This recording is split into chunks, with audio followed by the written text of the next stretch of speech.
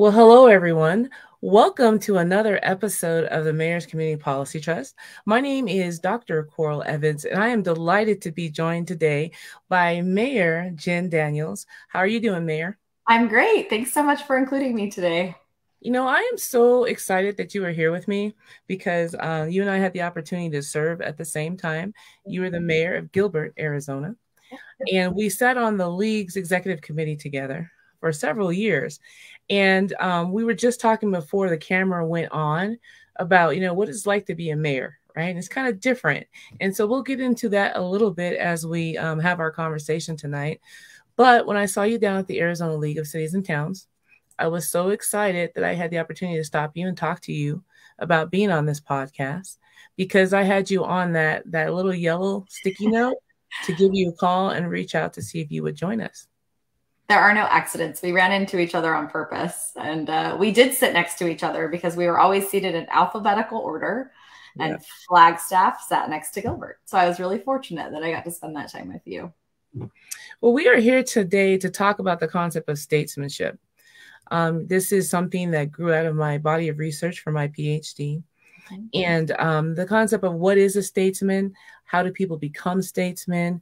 And so we're going to kind of take a walk down memory lane and have this conversation about how statesmanship is interwoven with policy and what it looks like and what it doesn't look like. But before we get started, I'd like to know how you became mayor of Gilbert, Arizona. Yeah, I still consider it one of the best jobs I've ever had. I was mayor from 2016 to 2020, and I was on the council for 8 years prior to that. So I ran for office in 2008, got elected early 2009. We used to have spring elections back in those days. And just really loved that opportunity to serve on a council. I was young when I first got elected, and people ask me all the time what made me want to run the first time. And it wasn't that I was unhappy with my community. I didn't have this list of grievances as some people who run often do. But I just looked at the current makeup of the council at the time and knew that from a demographic standpoint, I could represent a voice at that time as a young mother that wasn't currently represented. So I kind of took a chance. And again, as I've said lots and lots of times, there aren't any accidents. I didn't have this pedigree. I didn't major in poli-sci. I did not have political parents. And I had only lived in Gilbert since 2005.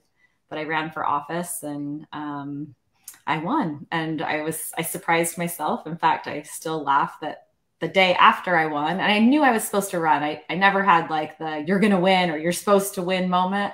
I just knew that I wanted to be part of my community. And the day after the election, so this is 2009, I woke up. I think I cried because I thought, now I have to do this job that I'm really not even sure I know, all of the facets of, and I for sure did not.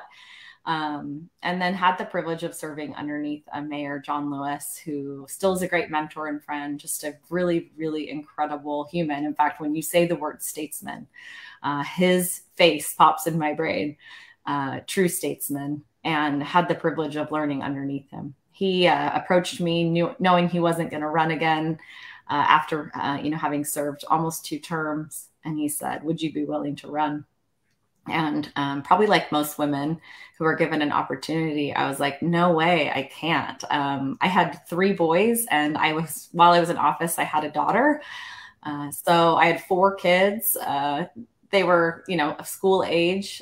My daughter wasn't quite in kindergarten yet. And I said, no way. I knew John Lewis put in 80 hours a week, and I wasn't going to be able to do that and be the kind of mom that I wanted to be. So I said no for about 6 months. And then finally, I don't know what happened on the 7th month. I said, maybe I can do it. And I just started having those conversations. I was fortunate that when I did decide to run with the support of my family and John Lewis and others, that no one ran against me. So that did make the election part a lot easier. But John Lewis resigned a few months early from his post as mayor. And so I took over earlier than I had expected. And that took a lot of extra energy and effort. But man, was it the best job. I mean, just such a unique position to see your community and all of the helpers all your faith groups and your schools and your first responders and every single staff member, whether it's, part of water delivery or HR or anything, the quantity of people, that it takes. And I love that my kids know from my experience and them having lived it as well, that the quality of life that we have in a community is not by accident. It's intentional, and it takes a lot of really good people doing good work. Spoken like a true mayor. I absolutely love your story because I have never heard it before. We came in the office, I guess, then at about the same time, because I came in 2008 in a spring election, and then was there for 2 terms and then decided to run. And so I like how they asked you for 6 months and it was a no. Then the 7th month, well, maybe. As soon as you said maybe, it was just like, all downhill from there. Yeah, I had to wrap my brain around it. And I also had to look at my community and say, do my set of skills that I have that are different from the previous mayor, right? I'm a different human. I have different needs, but I also have a different skill set. Are my skill set what's needed in my community right now? And that was a really important, I think, process for me to walk through. And like you said, nothing happens by accident. So I think, those skill sets were exactly what your community needed at the time. I like to think so. But, we all have lots of blind spots. And one of my favorite books is Leadership and Self-Deception. And just that understanding that, there are going to be things I can't see, and I need honest people around me that I trust to let me know where my blind spots are so that I can find other people to augment my leadership. That has me thinking about something that I was told when I first ran for mayor. I went to a previous mayor of Flagstaff, who I absolutely, have just mad respect for, right? And I was like, I'm thinking about running for mayor. And he was like, yeah, you should. And I was like, wow. He's like, I'm glad you're finally thinking about this. And I was like, well, I want to be a good mayor. And so I was trying to basically kind of interview the different mayors, but I started with him. I'm like, tell me how to be a good mayor, right? Or what did you do? Because you were a good mayor. And one of the things he said was, you don't govern in isolation, and you have 6 city council members. Each of your city council members will have a strength that you do not have. They'll have a knowledge, they'll have a strength, they'll have something. And they're just as passionate and love Flagstaff just as much as you do, but maybe they just have a different way of doing things. And he said, you need to find out what it is that they want to get accomplished in their term. Ask them for 2 things. When you get done with the list, you're going to have 6 things. Chances are, not 6 things, you're going to have 12. And chances are all 12 of those things on that list are things that you want to accomplish too. So one of the things you need to do is make sure they're successful, because if they're successful, you'll be successful. Yeah, no, I love that. And I felt the same way. I mean, I was one of 7. And if I couldn't build a coalition, I wasn't going to be very successful. And the goal really was to see each member of our council feel like they were contributing their best work. Another one of my favorite books is Multipliers, right? How do I be the multiplying effect for my council? How do I take their efforts and turn it into the efforts of, 4 or 8 or 12 people through my leadership? I like that because I read that book too. That's a good one. Like the other book I was busy writing down, I have to get, but that one I have read and I absolutely love it. Yeah. So let's talk about this concept of statesmanship. And just for everybody who's listening, I want to make sure that, that everyone understands that statesmanship is not a gender specific word. For my body of research, I use the word statesmanship just like we do human, right? And down throughout history, there have been many women who have been considered to be statesmen. I think we maybe don't hear as much as we should about those women, simply because up until, kind of recent modern history, the majority of individuals who were in politics were men. And so one of the legs on the stool of statesmanship is you do have to have some type of knowledge and be really good at the concept of politics, right? But it's not the only thing. Politics, being a good politician does not make you necessarily a good statesman, but a good statesman does have the characteristics and understands politics and policy. You just have to. So I just want to make sure that we mention that. And before I move on, were you the first female mayor for Gilbert? No, I wasn't. I got to stand on the shoulders of other women, one of whom was appointed by her council. So she served 2 years, Maggie Cathy. And then there was an elected woman named Cynthia Dunham, who did fantastic things for Gilbert. So prior to me, I think, and the Gilbert Historical Society, I think, did some research. I think I may have been the youngest mayor that was ever elected in Gilbert, but not the first female. Okay, because I was like, wait, I have to ask this. Yeah. I know that Sarah Pressler was the youngest mayor. She's the first female mayor of City of Flagstaff. And she was I believe she's the youngest council person ever elected. Between her and Scott Overton, the two of them were like in their very, very young age when they were elected. Nice.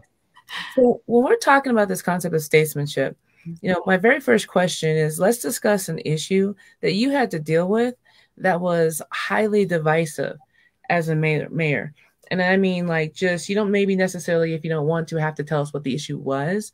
But as a mayor, I'm sure that you dealt with things, or at least that one topic, that one issue that was just divisive. Yeah. And so let's talk about that and how you managed to get to resolution. Yeah. So I'll probably talk about just a topic overall rather than a specific scenario. But for me, zoning cases were the most controversial things that we faced as a council. And there's a lot of work. There are so many steps throughout that process.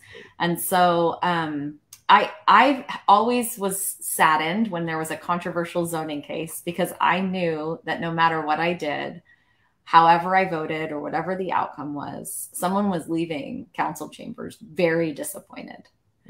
But what I wanted to make sure they never felt was unseen, unheard, or unvalued.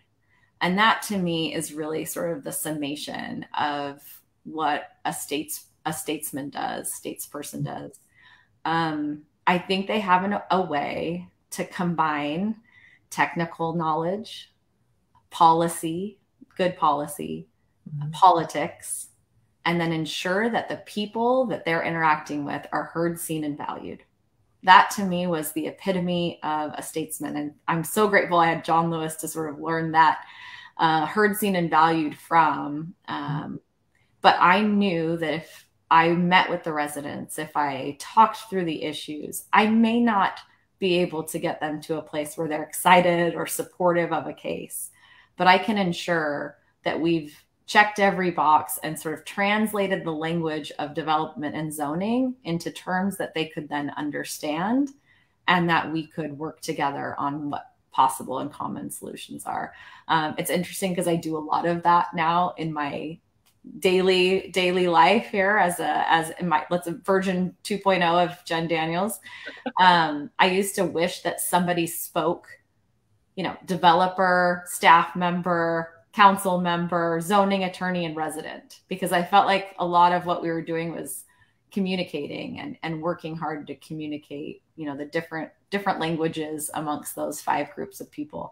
And it's fun because I get to do that still, but, making sure that every person in the room has something that they can contribute to the conversation and that it's valued in that group. And I think it comes down to respect. How do I show respect for people, particularly people that have a different viewpoint or a different perspective that I will never be able to have? COVID, I was the mayor when COVID hit. And of course, that's probably been, one of the most difficult challenges probably for anybody in any leadership position, whether you're leading a company or whether you're leading a community, whether you're leading a police department, like whatever it was, it was a very difficult time because of how many factors were unknown to us. Yes. Right? We just, I remember, Mayor Evans, you and I were on conference calls every other day, getting new information, updated information that now contradicts information that we got the call before. Yeah. So just trying to process and then translate all of that information into what it means for a community. That was a huge challenge as well. But at the end of the day, it comes back to making sure that our residents really are part of the process. So, yeah. You brought up COVID and I was like, oh, yes. Yes. Those were long days. to just talk about that experience. You also said something else that I think is very important, to making sure that everybody feels valued, respected, and heard. Right? Those are the three things. And I was sitting here thinking, I think that is something that's key. That people feel valued, respected, and heard. Because a lot of times you have to say no. Yeah. Especially like with zoning cases, there are like state laws that govern certain things, and there's certain things you can't ask for, and it's one of those things like, can you give this? We're a property rights state, but being able to articulate that in a way that people feel respected, valued, and heard, like their opinion was heard, right? So even if you're going to say no, because in a lot of cases you have to say no, right? At least they didn't walk away thinking you didn't hear them. Yeah. And I think that's key. I tell people, or at least I told people, I still tell people this, as mayor, and this is why I also wanted to focus on mayors. Right before we came on, we were talking about, I was like, I really think if mayors were in charge of the world, we would have it done. And I say that like, being funny, but I really do mean that, because mayors, you have to talk to 51% of the people or more. You don't get to be mayor with like 1/3 of the vote. Yeah. You can be mayor because 50% plus voted for you. Right? And I think that mayors instinctively know that you have to talk to everyone. That means the people that agree with you. That means you're also going to go to these meetings where that you're not, they're not your fan club. Yeah. You're going there because you also represent them.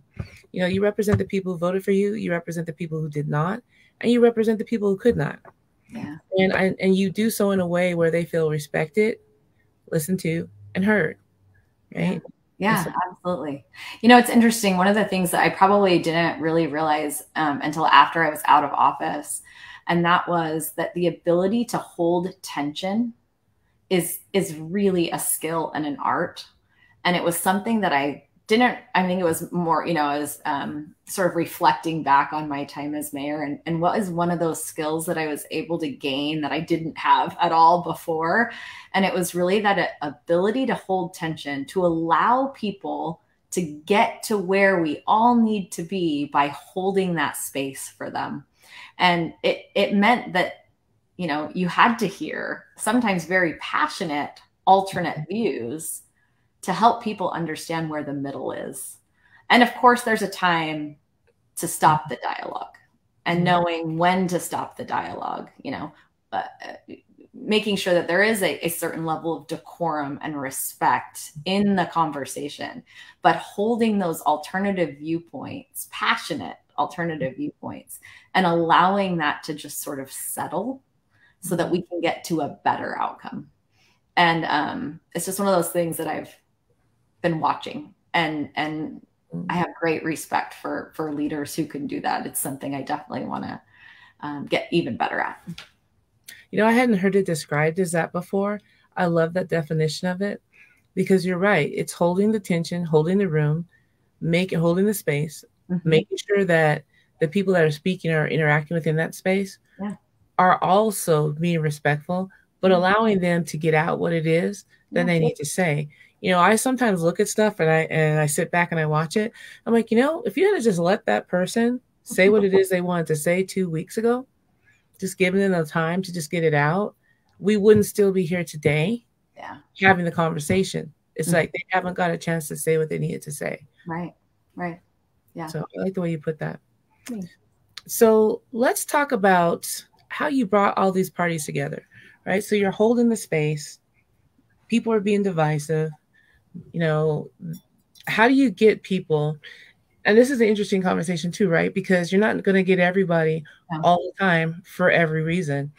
But how do you get not the totality, but not the bulk, but how do you get the people, the majority that you need to say, okay, I got some things I wanted, I got some things I didn't want. We're ready to move forward now. Yeah. So I think it starts with vision for your community. And a well-articulated vision for what you want your community to be. So when you're leading with that, long before there's ever a zoning case or a controversial item that comes up in your community, you already know the direction that you're leading the community, and you're you've worked hard to ensure that that vision has really permeated throughout the organization. The mayor doesn't generally develop that all on their own.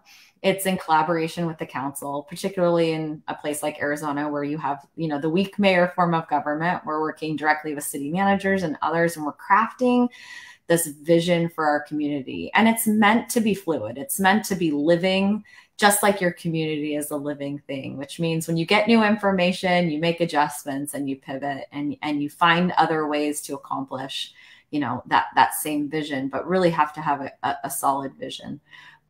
Once you have that solid vision and you're moving the organization through that process, when you have something that's controversial that comes up, it's so important for you to have a conversation about what you want the community to be, and that there's lots of different ways to get there. This zoning case, for example, is one way for us to get there, which is why I would like to support it. Or I don't think this gets us closer to our goal, and that's why I'm going to not support it. And just being very articulate about starting with that vision. It's interesting. And I've thought about this too. And I reserve the right to be wrong. That's always my caveat when I have a hypothesis, right? But I think if we talk about really small things, our community talks about really small things. And it's easy to find differences of opinion when it comes to small things. Do you like ash trees or do you like pine trees, right? Like if somebody has an opinion, they're going to tell you what it is. And now all of a sudden you've sort of created polarized groups. However, if you're talking about here's what we really need and want in our community, and here's what we want it to feel like, and here's what we want it to resemble, here's whether it's employment or it's quality of life or efficiencies throughout our community, pick your passion, I guess. And we talk about those things in broad terms, then it's a lot easier to find solutions because we're meeting a broader objective. But if I'm talking specifically about, I need 8 feet for, there's no room for dialogue. There's no room for there to be movement on either side. And so, speaking about it that way and then realizing that my way might not be the best way. There's an element of humility there. And am I open to other ways to accomplish that same goal? And that's when you bring in all the brains that are way smarter than mine to figure that out. I absolutely love that. If you talk about small things, you're going to be focused on small things. Mm-hmm. Yeah. If you talk about the vision of the community and moving it forward, you're going to be focusing on the vision of the community and moving it forward. And once you know what the vision looks like, then you can add things, put things in that further the vision, because it might not all look the same for everybody, but at the end of the day, it's furthering the vision. I think that's a good way to talk about how you bring people together and make open up the door for everyone's best ideas, right? You just opened it up for people to feel safe to contribute. Mm-hmm. Absolutely love that. And I think that's something that can even translate into like our own personal lives, quite frankly, right? If you focus on these little things, then you're going to get stuck on these things. You need to be at, what is it? They call it the 30,000 foot level, right? That's where it's a policy level. It's like, what does this policy look like and how is it shaped? Yeah. Yeah, no, I totally see that. And it's interesting too, because Carl, how many emails did we get as mayors that were like, I really am mad because of this, this, and this, right? Or I used to joke that if I went to the grocery store, I for sure was going to hear about somebody's least favorite intersection in all of Gilbert, right? Like that was like a guaranteed. But a lot of times I would turn it back to the resident and say, I heard you. I sense that, you're passionate about this, or and sometimes I could even share, I too share this frustration with you. What are some of your suggestions for solving this? And to see them shift from pointer to collaborator, helper, community member, it did something really magical to their brains, and to mine too. I was able to see things from a whole new perspective. And I always knew the people that emailed me back with ideas and contribution, those were the community members I wanted to continue to engage with and surround myself with. And it was okay if they came back and said, I just can't think of one. I'm hoping you can help me. Right. Like it does change the dialogue a little bit. But I think, ensuring again that citizen voice is, contributing to solutions and not just pointing them out. It gives them some ownership also in the process. I think that's key, right? The concept of ownership. I will tell everybody, it's like, hey, council is made of the people, for the people, by the people. And that, it's one thing to help somebody get elected all day, every day. Of course, we need people to help candidates, you and I, people, get elected. Of course, we love that. But I do think that there's a disconnect in some ways in where you have this full team that works with the candidate and gets the candidate elected. And then they're like, okay, you're good. And they just step back. And I would tell people, no, actually, this is when the real work starts. Because that candidate that's now an elected official is going to need assistance, right? So that intersection that you brought up, the person might have no clue about the intersection, but we have some really good staff members that do. But maybe there needs to be more creative thought put into it. So where is this committee of people that helps, that kind of stuff? I really do think we do a disservice when you have a group that helps people get elected, but then they step back like, you got it from here. They resurface in 2 years at the next election or in 4 years at the next election, and they're just solely disappointed because certain things didn't happen. And you're like, first of all, it takes a majority. So that one person wasn't able to do it by themselves. It takes a majority, and it also takes public will to help move some things forward. Yeah. No, I couldn't agree more with that statement. I did nothing alone as a mayor. Not one thing did I do alone. And it's not lost on me that, people, it was people that came to my aid, whether it be staff who, brought something incredible and creative, or whether it was another council member who, maybe didn't agree with me, but caught the vision and decided that they would support a particular, item that I was passionate about. And then, the citizens who, gave me feedback sometimes when I didn't always want it, or helped me see where I was missing the mark. And thankfully, people to help me translate that into good policy. I remember when I first got on council, and we're going to talk about this in a little bit, right? But I was one of those people that was on council because there was an issue. And then, of course, the issue was solved. So before I even got on council fixed the issue. But I was already elected. So I'm like, okay, I got to learn everything else real quick. Because I didn't know all the stuff that council did. But I remember I brought something up to council, and I thought it was so easy. It was like simplest thing. And it was like a 6-1. And I'm like out there by myself as the one. And I was just like dumbfounded.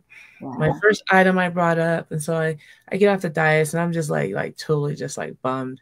And this one council member comes up, and it's like, what's up, Evans? And I'm like, hello, like just totally lost. And I didn't just lose. It was like it was a 6-1. Definitive, yeah. He looked at me straight in the face, and he was like, you need to learn how to count. And I was like, and it took me a while. But then after that, I was like, you know what? Before I even went up there, I should have had some kind of research done. I should have at least talked to one other council member. There's different rules. So you can't talk to a majority before you get there for good reason.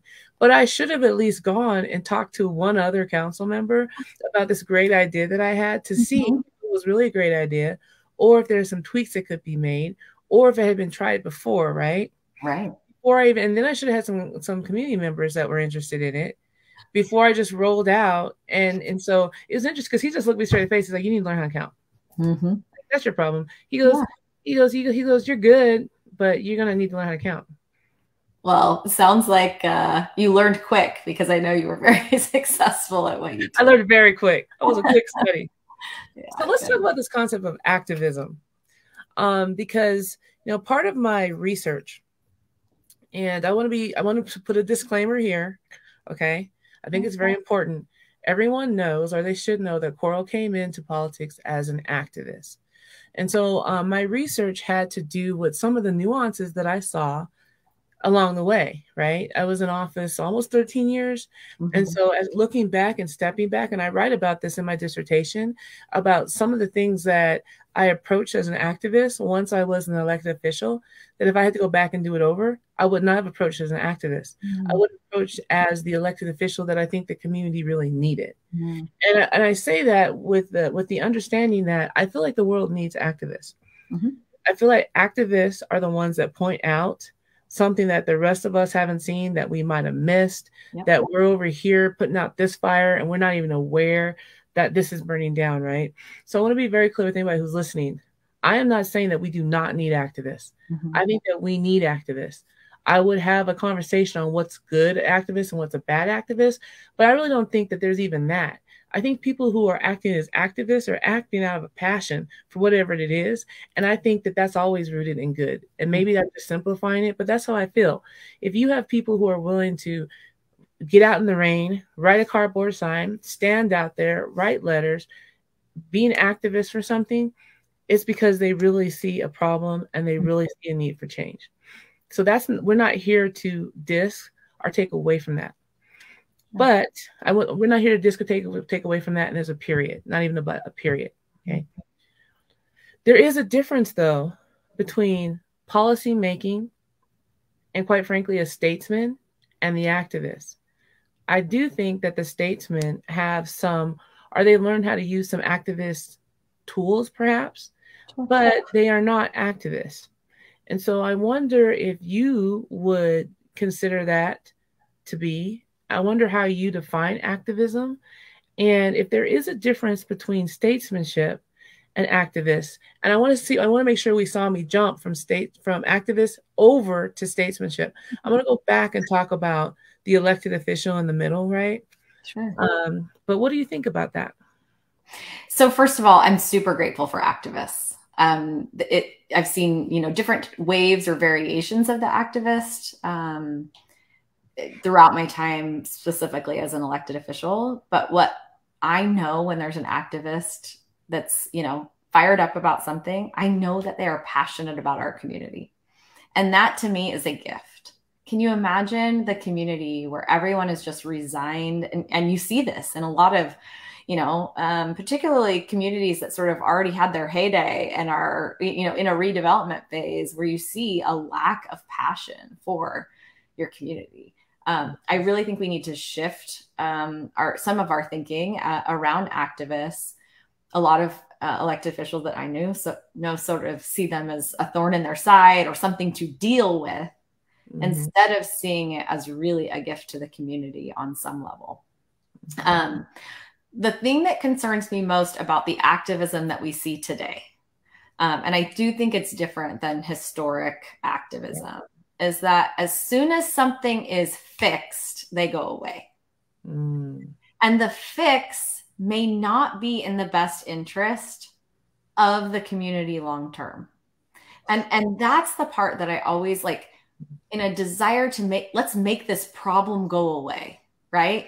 I think about some of the water issues like in Jackson or, Flint, Michigan, or like we could name off lists of cities that just wanted a problem to go away.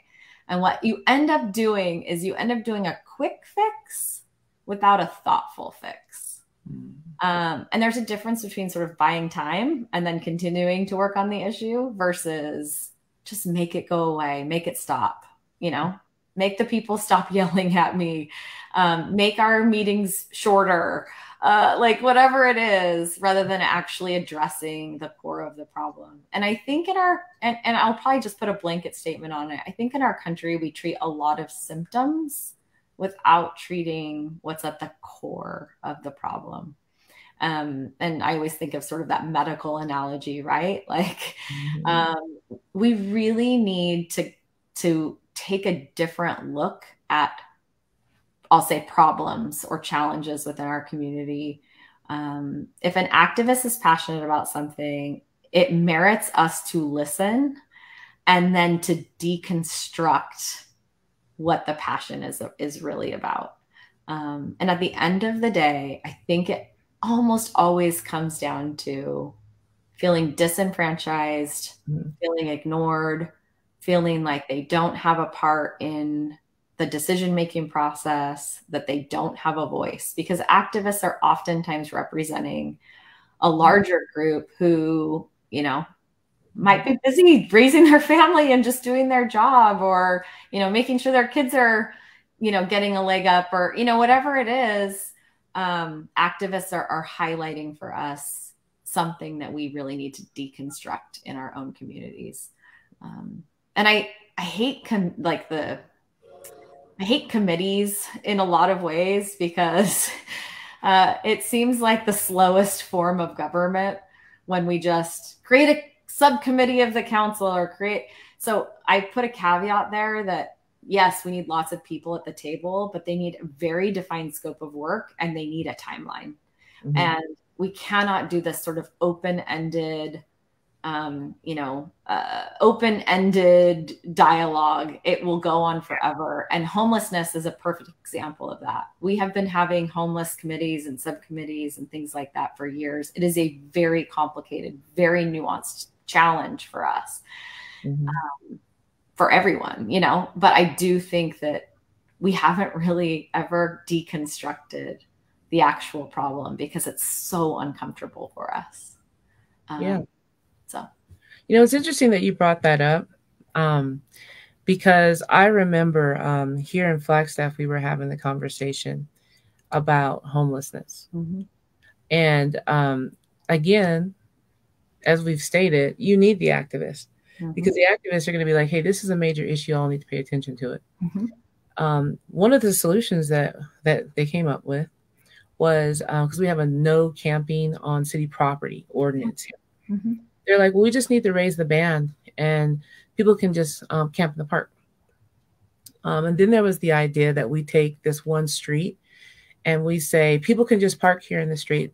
This is designated camping, sleeping in your car. Urban camping zone, yeah. Yeah. So the chief of police came in, we brought him in, and he was like, that's the worst idea ever. He's like, because yes, this is happening in other places, but the level of crime is so high in these areas because of, you know, homelessness. And the reason why people are homeless, there's a whole bunch of different reasons, right? And so you have a very varied population. So they're like, this is not a good idea. They're like, you might have like a single parent with their kiddos camping in a car right next to somebody in another car that they necessarily shouldn't be next door to, right? And I remember that this particular group was really adamant. Yeah. And they were like, you just don't care about homeless people. You just don't understand. And I remember looking at that, and I said it out loud. I mean, I said it there at the dais.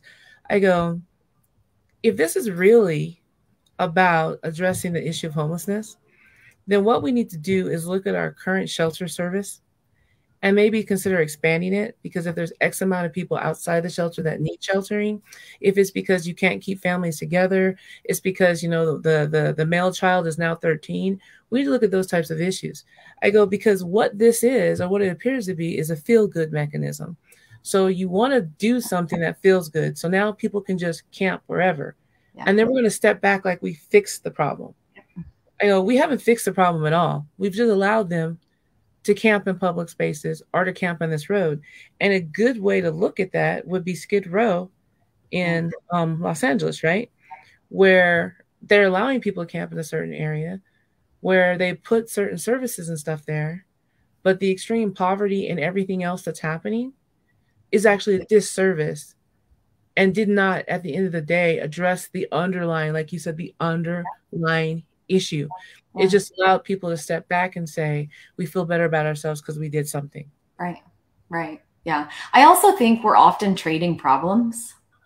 I'm sort of one of those people that's like, I have this set of problems and I'm actually willing to trade those in to try something else. And I'm going to end up with a different set of problems. But, you know, you kind of are constantly figuring out which problems you want to trade and what you're really comfortable with. It's not to say we can't solve problems, but it can take a lot of iterations of trading problems to get to what the real core solution is. And I do think, you know, we have to put people at the heart of everything that we do as elected leaders. And so that means the individual who's mentally ill, we have to put them at the heart of the solution. And the mother who has lost her job and is a single mom now living in her, we have to put her at the center of the solution. The individual who is choosing to live a certain lifestyle on the street for whatever the reason may be, we also need to put them at the heart. And those three different scenarios, we blanket all together as being the homeless population, but there are very different solutions for each set. So if we can sort of remove those barriers and really look at the individual circumstance, and as a community, and you know, we get pretty good at this, right? Like we have a whole toolbox of solutions. I need options because each one of these is unique and different. And that there's a creativity level to that. That's why we need the artists and that population to be at the table too, right? The different skill set. Yeah. And I loved the idea of creating interdisciplinary teams. If you only had the police at the table to solve homelessness, it's really only going to be done one way. But if you have, you know, the service provider, the average resident, if you have the police there as well, but then you have the public works team, you know, who's in it, and you create these interdisciplinary, you're going to be able to come up with much better long-term lasting solutions. Yeah, you are. I like the way you described that too. You know, I hadn't thought about interdisciplinary, but you're right. You know, you put everybody at the table, including the person who's homeless, you know, different stages of homelessness, someone who has been, right? Someone who's newly, and say, how would we fix this if we were going to fix it? You know, because it takes everybody at the table, because everybody has a little piece of the solution, and certain people have direct knowledge of what is actually happening. You know, one of the things that I think is interesting, you know, when it comes to being an activist, and one of the things that I found out was that as an activist, to me, right, and I won't speak for myself, I didn't have to care about everybody else's problems, right? So, you know, when I came in the office here in Flagstaff, there was an old school. It had been a Black segregated school. It was desegregated almost 2 years before Brown versus the Board of Education. Somehow the city ended up with it, and it was a youth center for a while, and then it was closed, right? And then, you know, fast forward several years, and now the city's going to tear it down because of bond override. And the community is like, but you promised that to us for a community center. And this is a historic building, and this is why. So, you know, knee deep in this fight, like we have to save this building. So, you know, the election happens and that time it happened in May. And then right before council went on, break, right? They saved the building. So then, you know, you come back and you get sworn in. And the issue that you got on council for is completely, I mean, it's already been solved, right? And so when I was being an activist, though, that was the only thing I had to care about. I didn't have to care about the bond override had to do with the senior center. There wasn't enough money to fix the senior center. So that's why they're trying to sell a building. Well, I didn't have to worry about the senior center because I'm worried about saving this building. Yeah. And I didn't have to worry about the police and fire budget. You know, I'm trying to save this building, and I don't have to worry about all these little pieces. So then I end up on council, and it was like, I'm here for 4 years. You know, like, what am I going to do? Okay. And then it's like, oh, wait, we have public safety. We have roads. There's this water issue that we have. We have libraries. We even have pickleball courts. Like, we have like a bunch of stuff that we're in charge of. Yeah. Right? And it was like, wow. Now I have to care about all this stuff. Yeah. Because the emails that are coming in weren't even about the center, because the center had been saved, right? There was not one email about that. Yeah. It was about all this other stuff. And so that was an awakening to me. Then as I, you know, moved through my career and I end up as a mayor, and then I end up with a council member who came on running. She was really an activist for one issue. She ends up on council, and it's like, well, I was elected for this reason. And I'm like, but that reason's been solved. And we have a whole bunch of other stuff we have to do in the next term. And I need you to be passionate about these things. Yep. And so I was like, karma. I felt that But how do you feel about these one issue candidates? Because you have people that are running, nowadays I tell people, hey, it's great if you are passionate about trees, right? And making sure that we have trees to address our carbon footprint. Yeah. It is absolutely, I'm excited that you're passionate about that.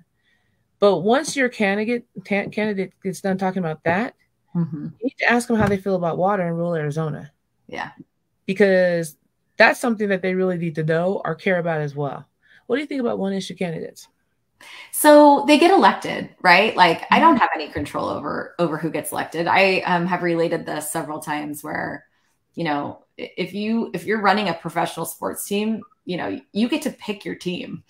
But if you're running a council, you don't get to pick your team. The public does that, and the public wanted that individual, right? They have just as much reason to be there as I do. We all got elected by the same people. So I think that's, one of the first sort of premises of, hey, you have a lot to offer.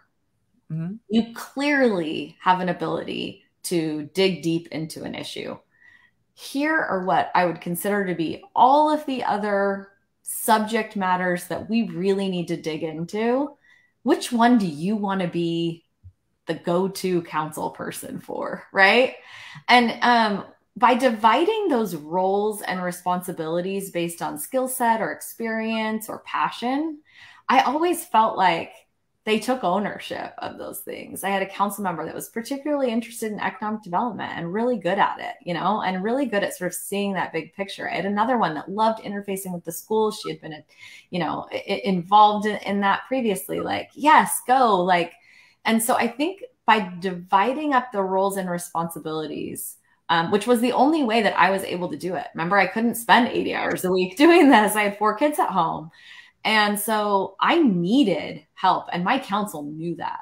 I did not want to be all things to all people, but I want my council collectively to be all things to all Gilbert residents. And how can we sort of take that? Now, you also can't force them to love any other issues. And I had that experience as well, that every now and again, you'll get a council member for whatever reason, just doesn't have the desire or the ability, or perhaps they underestimated how much time and energy is spent giving back to your community in these elected roles for less than minimum wage. And so they just didn't necessarily sort of contribute, or what we might consider to be pull their weight. Mm-hmm. And what that means is everyone else has to pull a little bit more. Yeah. And instead of being resentful about that, although there were times that I was definitely that, I think I really looked at it as a missed opportunity for them. I knew how enriching the work was for me and for others who put their heart into it. And at the end of the day, we're given these titles, these roles for a finite amount of time. Yeah. And the onus is really on us to make the best of those years that we have, and to really contribute in meaningful ways. And if somebody chooses not to, what a missed opportunity for that individual. And you just kind of have to look at it that way, rather than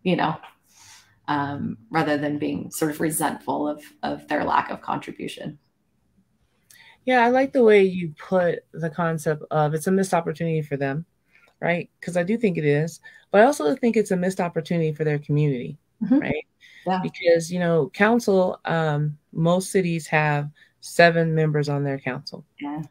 And you usually have 7 members that are working at least at a certain level to move right. things forward, right? So when you have someone who's like a single issue candidate who's only interested in either this thing, or they were interested in that thing, but it was solved 3 months into their 4 years, mm-hmm. and then they're just not passionate about anything else, I actually think that hurts the community, because then the community doesn't have its full team on the field, for lack of a better word, right. that they really need. And so, I've literally been looking at people, I'm like, hey, I'm passionate about certain things all day, every day, right?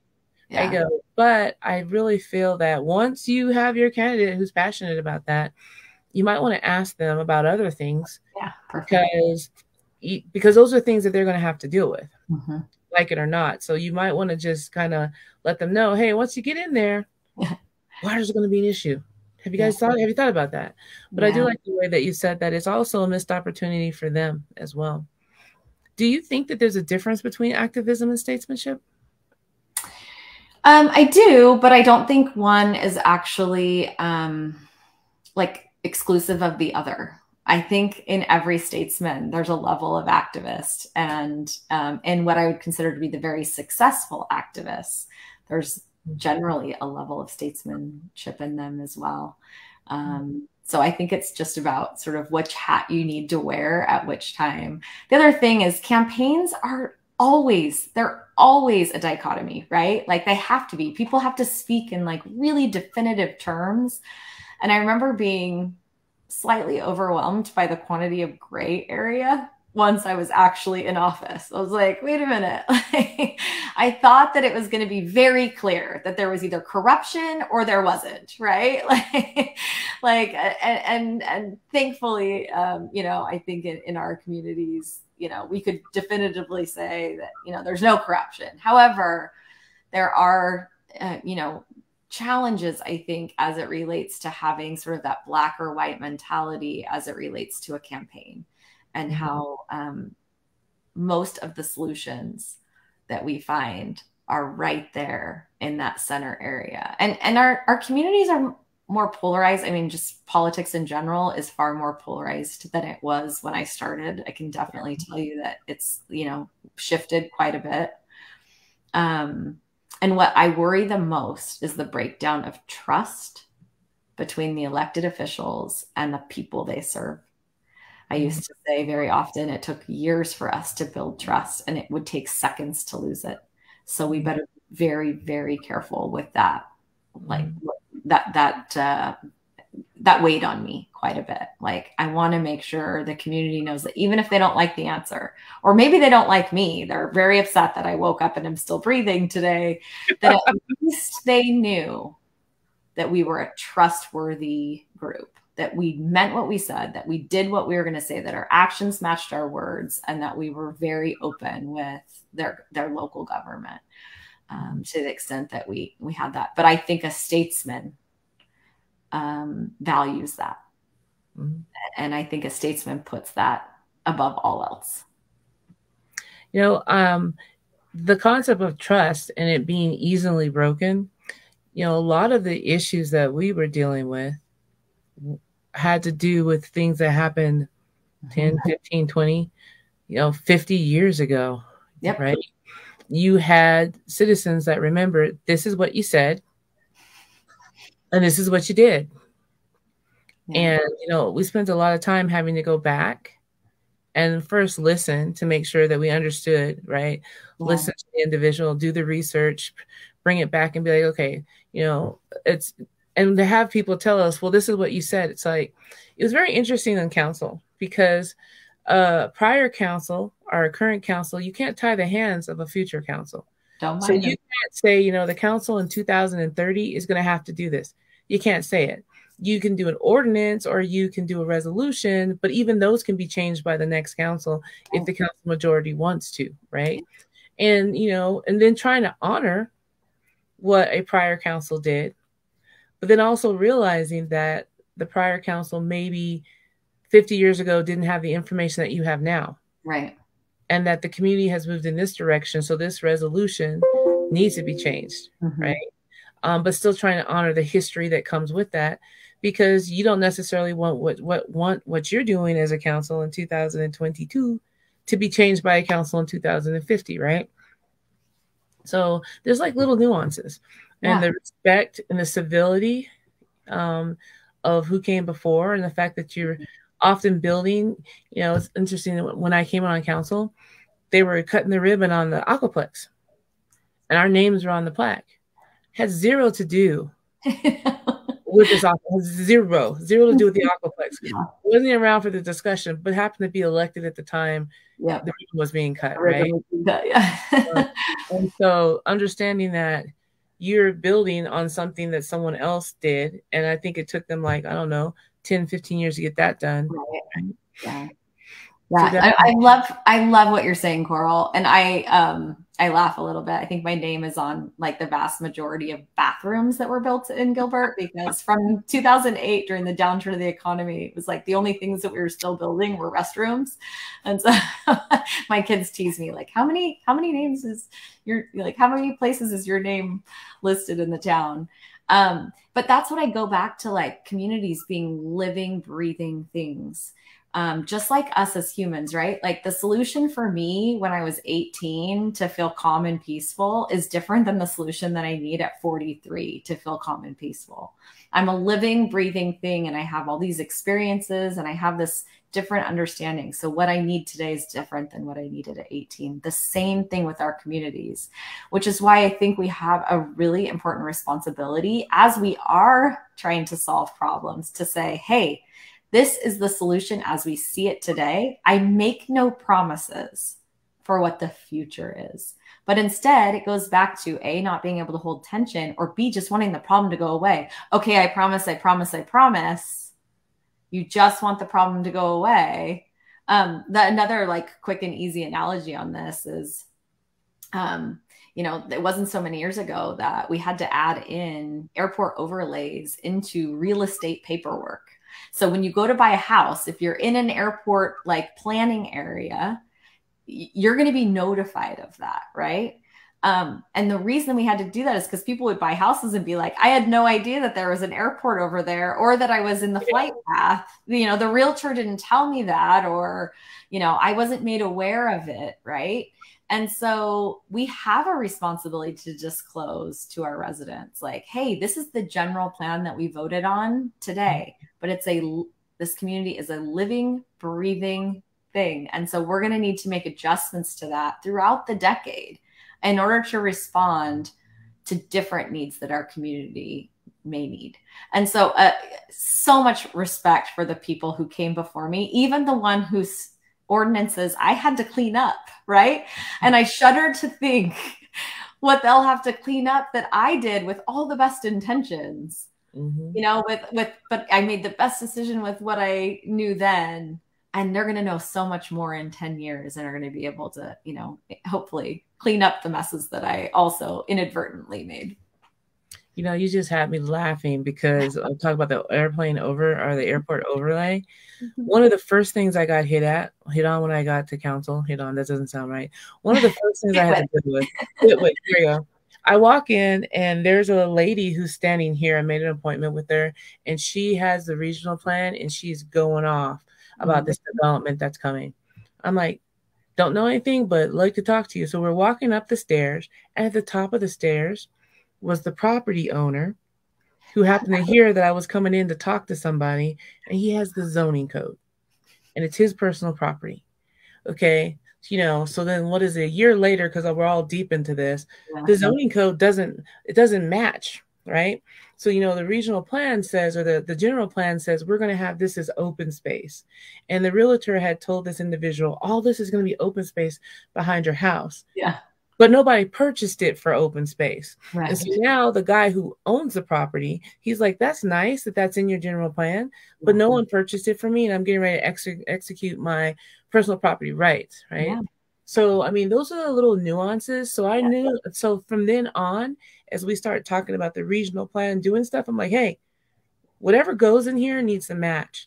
And if it doesn't match up, or if we say we want this for open space in the general plan, then we need to try to figure out what dollars are associated with it to buy it. Because 5, 6, 7 years down the road, someone's going to get hit with that same, difficulty, because they don't match. And they're two different plans, right? So when you said that, I'm like, yeah, see those little nuances. In there. Somebody had approved, like we had approved because it's approved by the general public, but council had approved it to go to the vote of the people, the general public. And I'm like, this plan is not working with reality on the ground. Yeah. So I know we're winding down on our hour, but there really are two things that I think are really important that I really want to hear your answer to.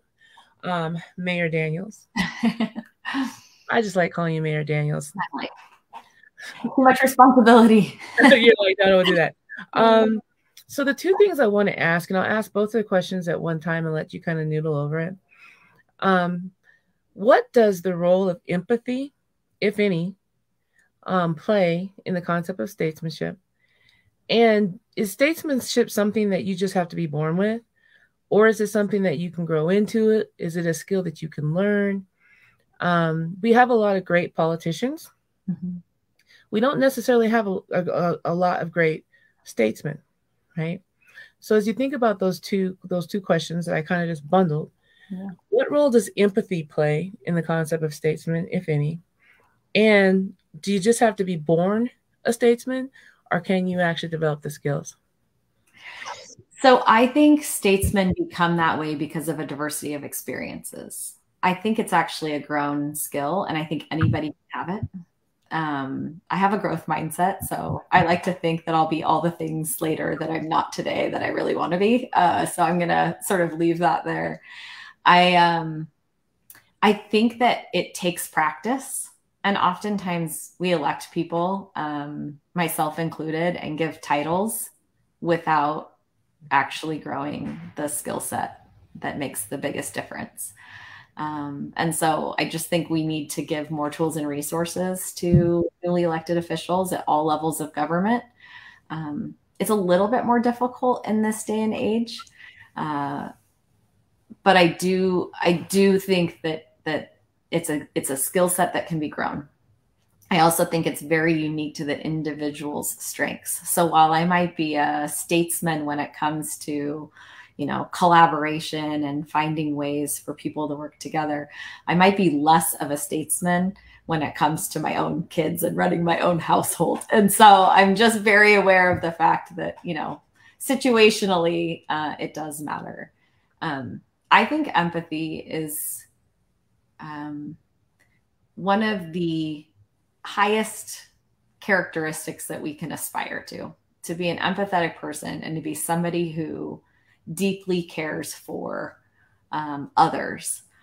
I think it might be more of a lost art than what I would prefer that we had in this world. But that's the great thing about having been a mayor, is I got to see so many acts of empathy and kindness and generosity from a really unique perspective. It was such a gift to be able to see the community in that way. Were there hard things? And did I see lots of people that weren't empathetic or helpful?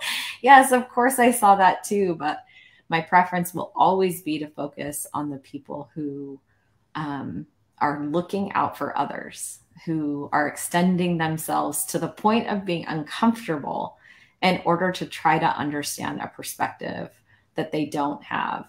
I think about this a lot, particularly as it relates to people in maybe different socioeconomic classes. Maybe it's different races than me. Maybe it's a different education level than me.